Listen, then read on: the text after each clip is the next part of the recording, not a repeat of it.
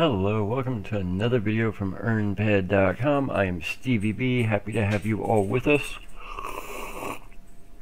I got plenty of smacks, sips, and spits for all the haters out there. So guys, let's get right to it. I am going to go ahead and hop into Annihilation Mayhem for Merry Mayhem 2020 while we go ahead and make today's video. So guys, first of all, let me get up and running here. Let's go ahead and let's go ahead and throw on this there helmet. Okay, helmet's on. Let's go ahead and pop that there candy cane, and let's get to it. Okay, so we are here in Merry Mayhem 2020 in the Annihilation instance. We're just going to get to shooting. So guys, first things first, I want to apologize that I've been MIA. I actually came down with COVID about a week ago, and man, that sucked bad.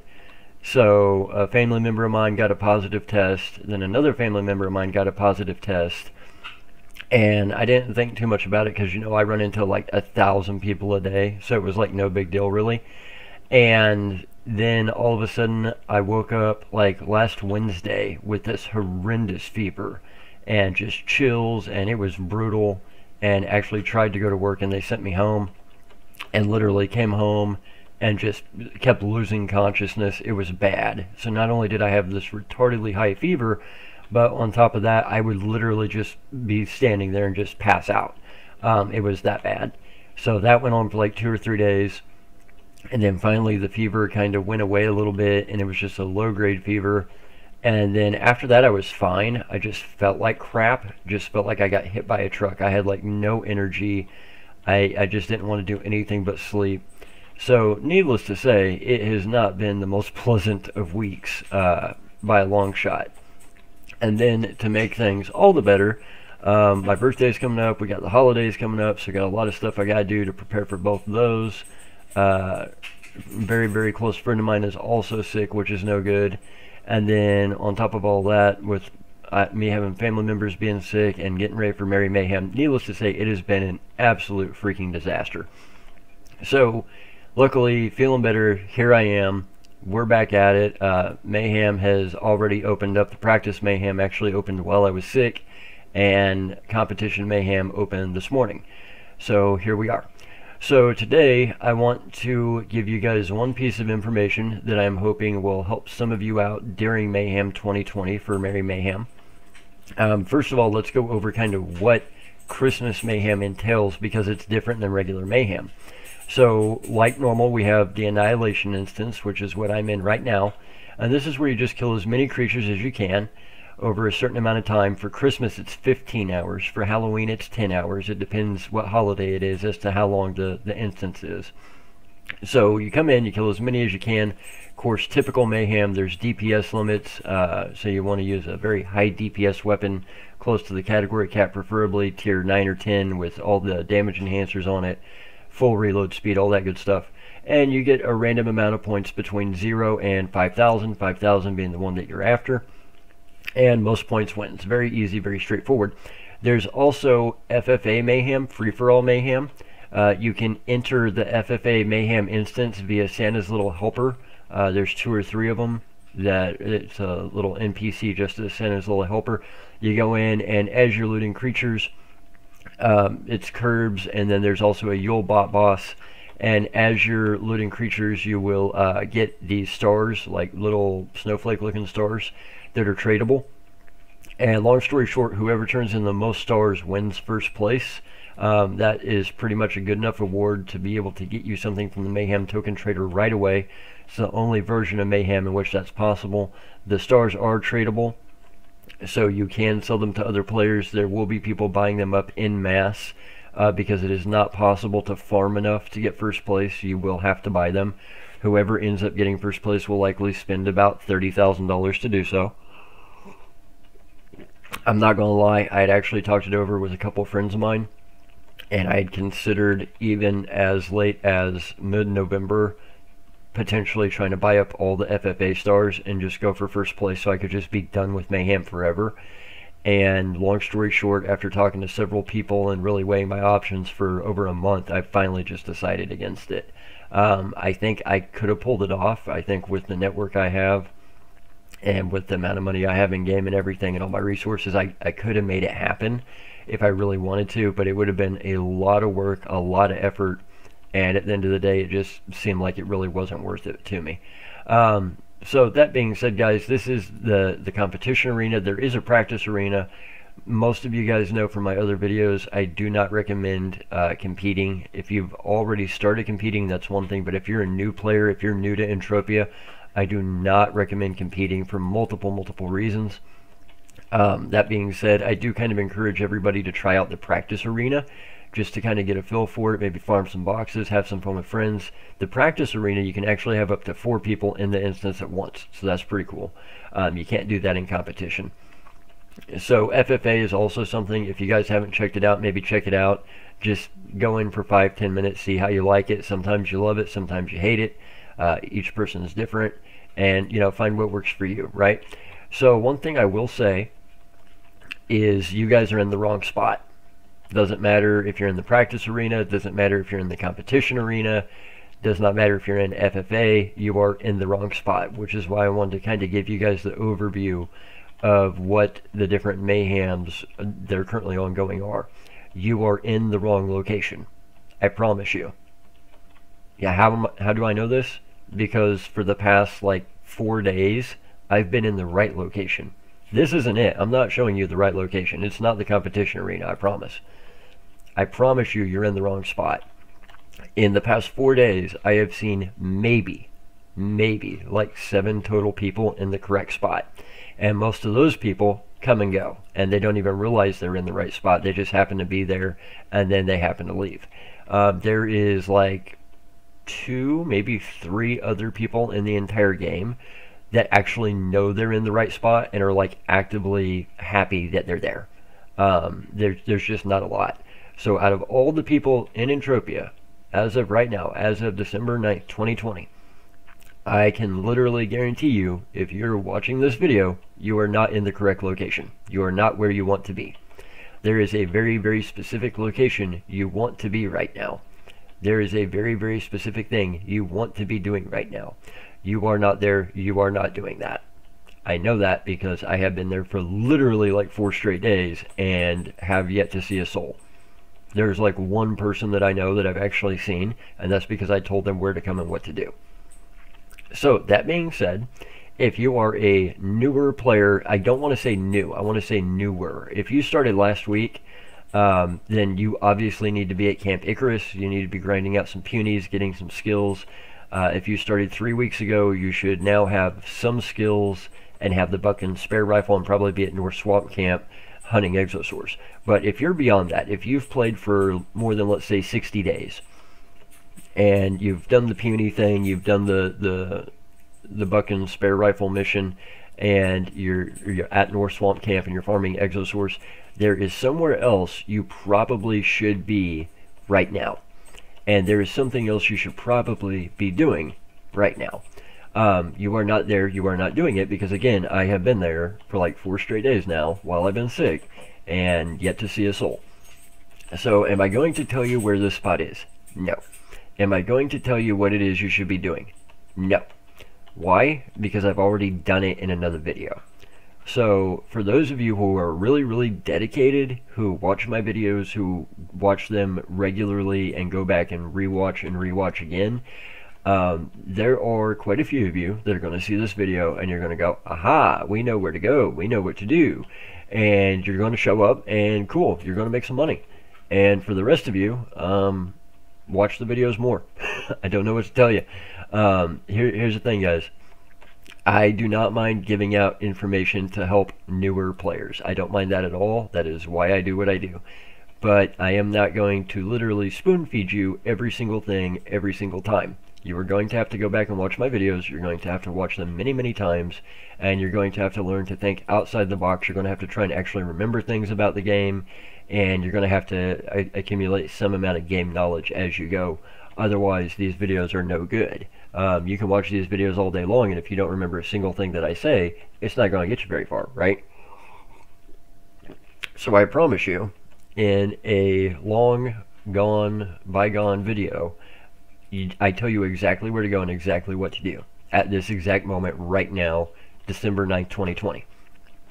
So far, nobody has managed to show up, which is great for me. It's helping me out tremendously. But for everybody else that's out there, maybe not so much, right? So go back, watch the videos, think to yourself what is going on right now with Mayhem that everybody is missing. And if, you know, you're lucky, you might put two and two together and you might figure it out and you might show up and I might be like, hey, what's going on? So that being said, guys, that was the very first thing I wanted to cover in today's video. The second thing that I wanted to cover is a question that I get all the time. I am still getting this question over and over and over, and that is, what should I do in game? Guys, this is an open world, do as you please video game. I can only carry you so far. There comes a point where the fork in the road becomes so great, and there's so many forks in the road, that I can no longer give you the answer. So the easy answer, the simple answer, the one that I can give you, the one that I will give every time, is this. If it's your first day in Entropia, the very first thing you should do is you should be hunting puny creatures at Camp Icarus. You should immediately go to the top of the stairs, talk to the NPC at Icarus, and get the Buck and Spare Rifle mission. If you're having trouble locating that, it is definitely on the wiki, has always been on the wiki, will always be on the wiki. And you should essentially just get the Buck and Spare Rifle and skill on punies with whatever you can get your hands on until you have the Buck and Spare Rifle maxed. Once you have it maxed out, go over to North Swamp Camp and start killing exosaurs. Start getting those blazer fragments, and as fast as you possibly can, learn to sell your loot for markup. Learn to sell those blazer fragments, learn to cycle, learn to actually take what you're getting back in your loot, and learn what to TT to get more ammo, and repair your stuff and get, you know, weapons repaired and FAPs repaired, and learn what to sell for markup to other players. Learn to access the trade channels. Learn to do all those things that are going to be so important later on. Because the thing about it is, after you get past the exosaurs at North Swamp Camp, there really is no set, this is the path. That's where the forks kind of start to split into so many different directions. I can't really give you any hardcore advice beyond that, because it kind of depends what you're into. Maybe you're more into mining, maybe you're more into hunting, maybe you like hunting one creature more than another. There's just too many forks at that point. But if I was going to write a definitive guide for the first 3 weeks in Entropia, it would be day one, get the mission for Buck and Spare Rifle, start hunting puny creatures. Once you've got Buck and Spare Rifle and have maxed it out, as far as the skills go, head to North Swamp Camp, farm exosaurs, get blazer fragments, sell them for markup, learn to sell efficiently and quickly, and repeat. That would be my advice to practically everybody that starts playing Entropia. That's the advice I've always given, and it's the advice I stand by. Now, obviously, when you're a new player, you're going to get more skills than loot, so you're not going to maybe be profitable from day one, but it would allow you to start being more profitable from day one. And then as you get more and more skills, you'll get less and less skills and more loot, at which point you'll actually start to see some of that cool profit stuff and maybe even be up a little bit. Now, that said, if you don't want to go the Buck and Spare Rifle route, what is the next best alternative? The Platinum Starter Pack, the Barbella Z12, which is an unlimited weapon you can only get in the Platinum Starter Pack, and the amp that comes with it. If you have the Platinum Starter Pack, if you have that gun and that amp, that is all you need for the first couple of weeks at bare minimum. If your goal is just to grind out a little bit of profit, you can do it with that gun and that amp at North Swamp Camp essentially till the end of time.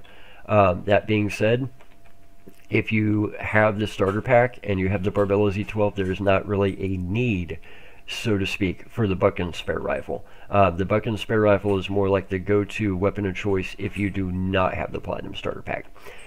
So that said, guys, I get that question every day, so I'm probably going to have to reiterate it in several more videos. One thing I did want to talk about today is the 2020 Christmas ring that's now dropping from boxes. There was something a little bit unique about it. When we first looked at the stats, we actually thought that it was a malfunction. We thought that somebody maybe had made a typo when they were writing over at MindArk. It said lifesteal -5%. And at first, we just thought that this was a typo on the stats.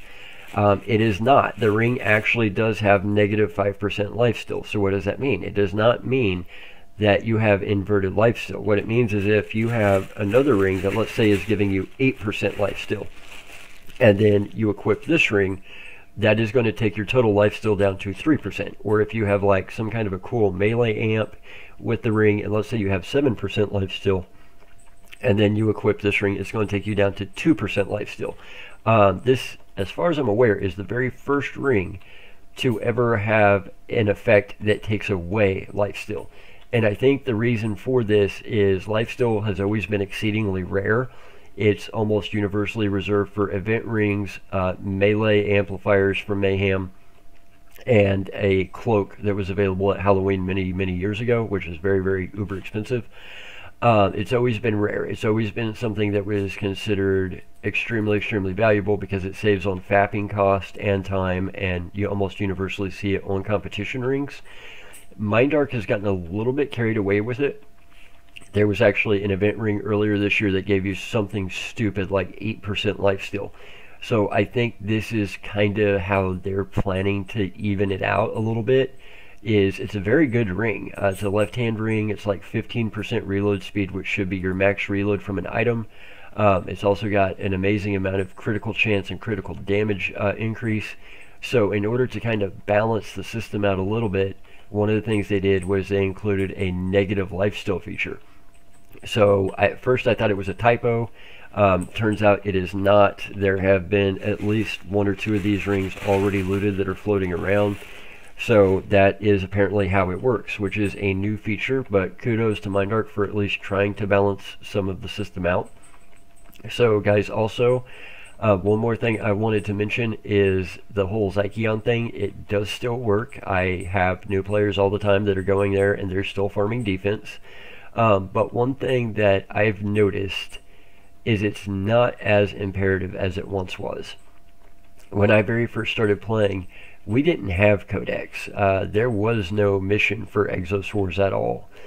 Now with codex, especially now that we have the attribute awards, with the meta challenge, there's less and less of a need for stuff like skilling at Zykeon. I'm not saying it still can't be profitable, and I'm not telling people not to do it. It's just not as big of a deal. I have a friend who literally had a practically brand new account and had virtually no defense, and in Halloween, just because of codex, went from like level 0 evader to level 9 with very little effort. That's the equivalent of several months of skilling at Zykeon. So I think, and I've said this in previous videos, I think what MindArk wants to see is long term, they want to see higher HP levels, higher profession levels, people using higher level weapons to hunt higher level creatures. Obviously that would make sense, as that would make them more money. We've also seen with some of the restoration chips that have come out, these chips are capable of doing insane amounts of healing, like up to 1,000 HP at a time, and there's nobody in game that currently has that much HP. The biggest players in game have like 550 HP, right? So why create something that can do twice as much healing as currently anybody has HP? And I think part of the reason is because they expect overall HP levels to increase. With Codex, I think we're going to see this happen very rapidly. With the new meta challenges and attributes, I think that's only going to exacerbate it. I think we're going to see the average player level go from like 140, 150 HP to closer to like 200 and 250 HP rather quickly. And then I think what we're going to see is the average grinder, the average person who's really dedicated to the game, goes from like 200, 250 HP to like 350. I think we're going to see just higher levels in general across the board. I think that's what we're in for, and I think that's really what MindArk wants. So guys, I'm going to go ahead and kind of wind the video up. I know there hasn't been a ton of new information in this video, but the one takeaway I want you guys to have is there is something that is out there in another video. There is somewhere you should be. There is something you should be doing right now that will help even low-level players make money with Christmas Mayhem 2020. I have talked about it in several videos. It is something that has been openly discussed. And what is just mind-boggling to me is that I've been there for 4 days, and for 4 days I have really not seen anybody else there. It has more or less just been me and my little lonesome all by myself doing this thing. So yes, there is something that can make you pretty good money. I think there's a lot of lower level players that can participate and take advantage of it. In fact, I know they can. And it's just something that nobody is really taking advantage of, which is just absolutely mind-boggling to me. So no, I'm not going to hand it to you on a silver platter, because A, it would be to my detriment, and B, I shouldn't constantly have to. You should be going back, rewatching the videos, trying to learn as much as you can about the game mechanics, and game knowledge as humanly possible. So towards the end of the Christmas Mayhem event, I might make another video and let it slip. I do plan to do several videos during Christmas Mayhem. I intend to do some videos on Mine Force, some on mining, fapping, skills, different stuff like that. I've got plenty of stuff planned if my schedule will allow. I'm going to try and pump out several videos while I have a few days off work. Got a lot of other stuff to do, plus Mayhem on top of that. I do have about 30 messages I have not answered, as this has been the first time I've really actually felt like playing. I've been logged in for 4 days. I just haven't really been doing crap because I sleep half the time trying to get my body back on track. So guys, I'm going to kind of leave it there for today. I know this has been kind of a cryptic video, but you're in the wrong place and you're doing the wrong thing. If you're in the practice arena, if you're in the annihilation competition arena, if you are in FFA Mayhem, you are in the wrong place doing the wrong thing. There is something that can make you guys some decent money. It is a limited time thing. It is in a very specific place, and it is a very specific thing. It is in several of my other videos, so I will leave it to you guys to kind of dig and find what it is. So guys, for earnped.com, I've been StevieB. I'm going to leave this one right here for today. I'll be back with more content for you guys very, very soon. Got a lot of great stuff planned over the next couple of weeks. Hopefully I can get around to it all. Guys, if you want to help support us, the best way to do that is earnped.com, because when you earn, we earn. We appreciate all the support that we've gotten from you guys over the past year. It has been absolutely incredible. We're really looking forward to 2021. Also, be sure and hit that little subscribe button and hit that bell. That way, not only do we have more subscribers, but that way when we post new content, you guys will be the first to know. Some of the information that we post, the people who get it first benefit from it most, right? So we want you guys to be on that list. Also, do us a favor, guys, hit the like button on each and every video, because it is absolutely amazing to me. The haters are out in force, constantly waiting for us to post new content so they can hit dislike. So we really rely on all the Stevies to hit like. Also, please feel free to comment, even if your comment is something random, like I like toast. Every comment matters, every comment helps. I know we do not do a great job of getting around to replying to all the comments or even moderating them because of how busy we are, but they do help, they do matter, and we do appreciate it.